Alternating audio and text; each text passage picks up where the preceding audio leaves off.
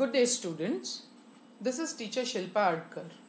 I hope you and your families are fine. Stay home, eat healthy, and stay safe. You have learnt about Western and Indian tradition of historiography. Today, let us learn about applied history.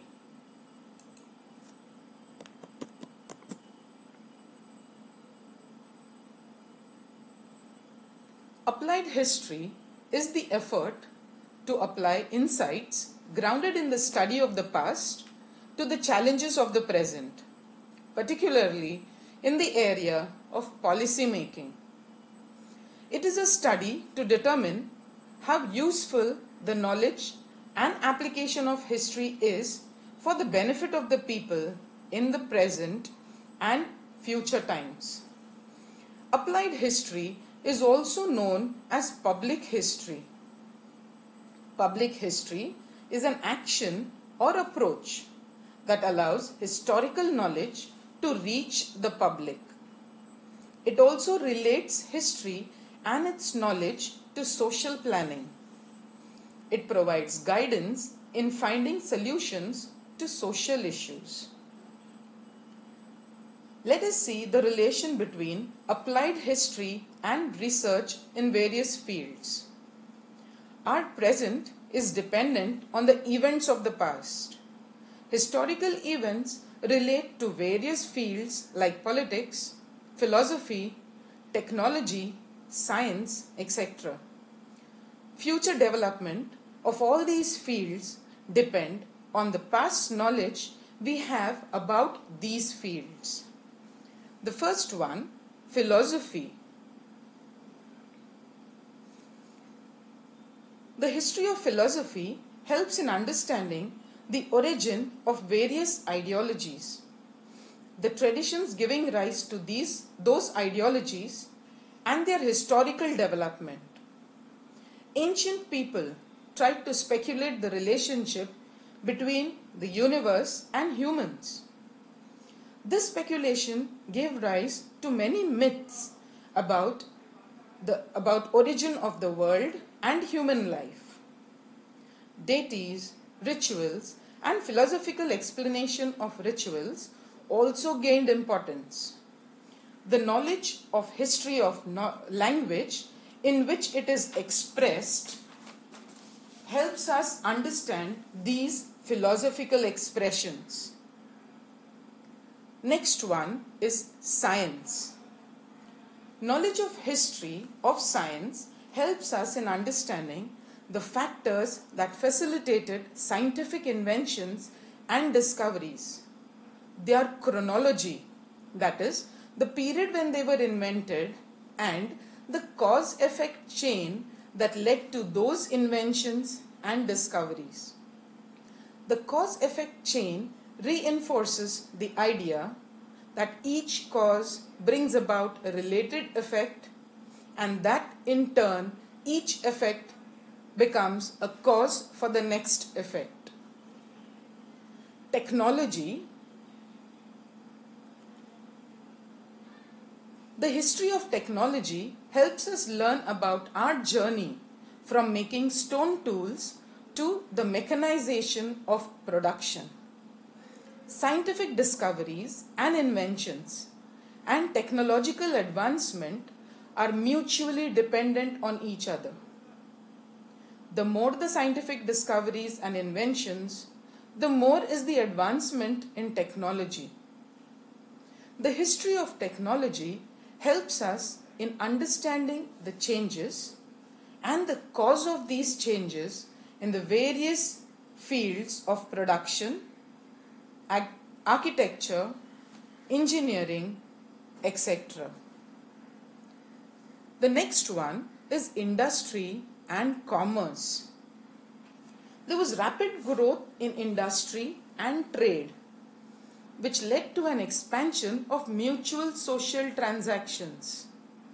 Social transaction is an integral part of industrial and commercial management.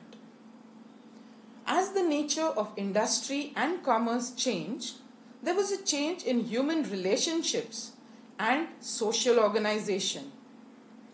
To understand all this development, it is necessary to study the history of culture, social organization, and economic institutions. Therefore, it is important to know the history of industry and commerce. Fifth one is management studies. All factors such as means of production, process of distribution, involvement of human resources, marketing and sales, etc., are all interrelated and require management. It is important to understand the psychological character of the people involved at the various levels in this chain. It is essential to have knowledge of similar functional systems of the past and bring about changes, improvements, and make the management smooth and efficient. In order to achieve all this, it is important to understand the social and economic institutions that support the industrial and commercial processes. The next one is arts. The various art forms have their own style of expression in the form of intellectual, emotional, and cultural traditions. Art as a form of expression helps historians by providing them with a graphic source of knowledge, a representation of the events in history from the people who were living it. Art shows the attitudes of the era and what inspired them. When we look at an artist's work, we see not just their vision, but their work speaks, moves, emotes, and captures the ideas and beliefs of that time. To understand the development of these art forms and the prevalent art style in the given period, we have to study the history of the specific art form. The key to the expression of any art form, the emotional temperament of the artist involved, and the developing history of the specific art form can be understood with the help of cultural history. The next one is humanities. Humanities are studies about human culture such as literature, philosophy, history, etc. It provides general knowledge about the past accomplishments of human beings throughout history. Humanities include disciplines like history, archaeology, sociology, anthropology, political science, economics, etc. Anthropology is the study of various elements of humans, including biology and culture, in order to understand human origin and the evolution of various beliefs and social customs. People all over the world try to speculate the relationship between the universe and human existence, which gave rise to various mythological stories, rituals, and their philosophical explanation. Various disciplines under humanities have theoretical foundations based on philosophical theories. Historical knowledge of all the humanities can help us in understanding their development. Let us learn about applied history and our present. Applied history is the attempt of using the insights of the past to resolve the issues of the present. The remains of the past, whether visible or invisible, exist in the present. We should know about the history of the remains because they tell us about the work and traditions of our ancestors. We have inherited this and it links us with our origin. We can correlate applied history with the present. Though the times of the society in the past was different, the problems were more or less the same. We can learn from the mistakes of our ancestors and try not to repeat them. Preservation and conservation of the remains will benefit not only us but also our future generations. Heritage management creates opportunities of employment. Let us see management of cultural and natural heritage. The first one, cultural heritage. It is a form of human creation which is of two types, tangible and intangible. Tangible cultural heritage refers to physical artifacts produced, maintained, and transmitted down the generations in our society. It includes ancient sites, buildings, monuments, artifacts, manuscripts, sculptures, paintings, etc., which can be seen and touched. Intangible cultural heritage refers to practices, representation, expressions, knowledge, and skills, etc. It includes oral traditions, social customs and rituals, performing arts, traditional skills, etc., which cannot be seen or touched, but it is abstract and can only be understood. The next comes natural heritage. Natural heritage includes fauna, flora, ecology, and geomorphic characteristics, which is important for sustaining the fauna and flora of a region. Fauna refers to animal life and flora refers to plant life.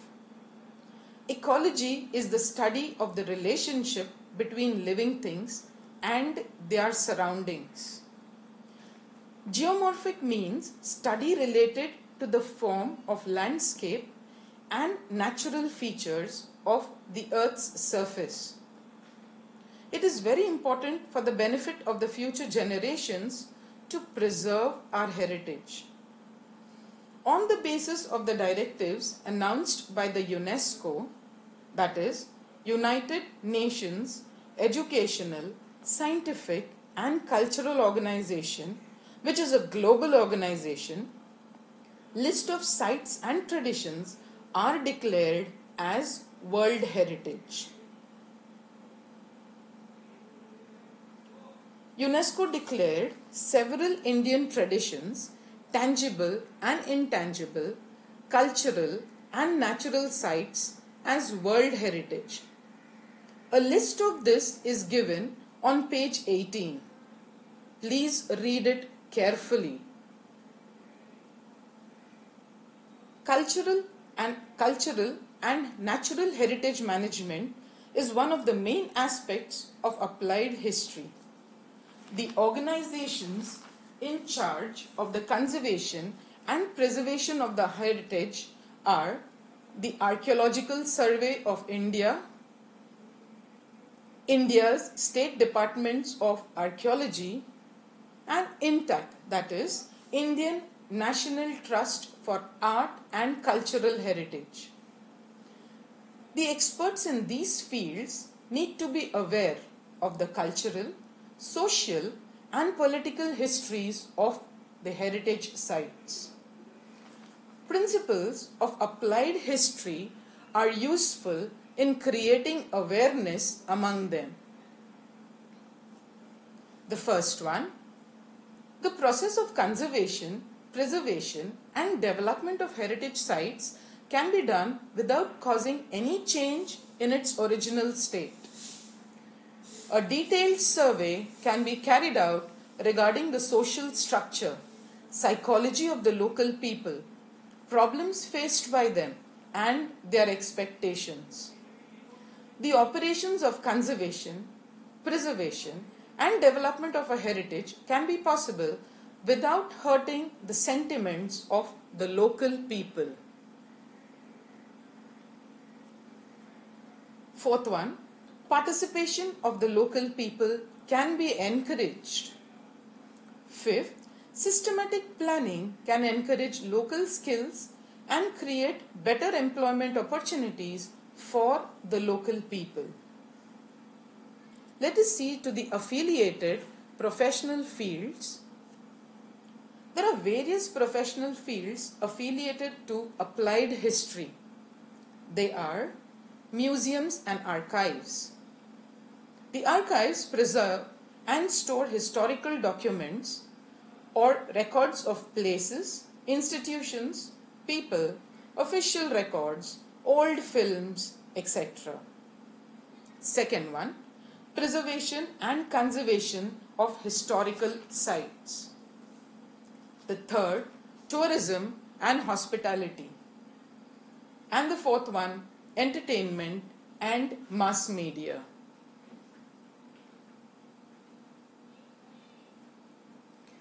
All these fields require expert personnel with specialized skills. They are, first, experts like historians, archaeologists, sociologists, legal experts, etc.